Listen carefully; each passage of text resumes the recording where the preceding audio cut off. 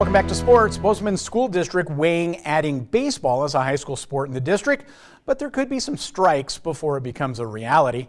Bozeman School District Superintendent Casey Bertram says before baseball becomes a sport, they want to close the gap between male and female participation in sports. He also added that the district would also conduct surveys from the high school and feeders to see if enough students would be interested in playing.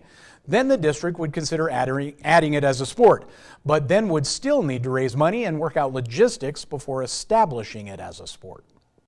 I've noticed across the state lots of conversations about high school baseball, and that disproportionality piece, which is a big part of Title IX federal guidance, has largely been missing from those conversations, in my opinion. And so I requested that our Board of Trustees pay attention to that, and we put together a pathway that must address the Title IX implications before moving on with all the logistical implications.